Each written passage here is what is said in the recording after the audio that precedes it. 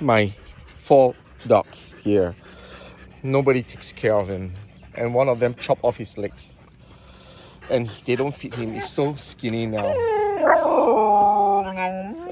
So sad because they don't shower. They don't shower and they smell. I come only once a week. I do my best to come all the way down to Korat here to feed them. They are around they're called the temple dogs or whatever it is, but nobody looks after them.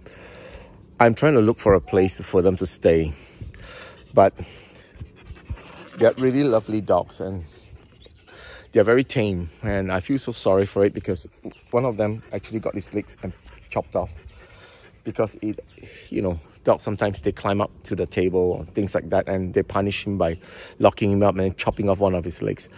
My heart is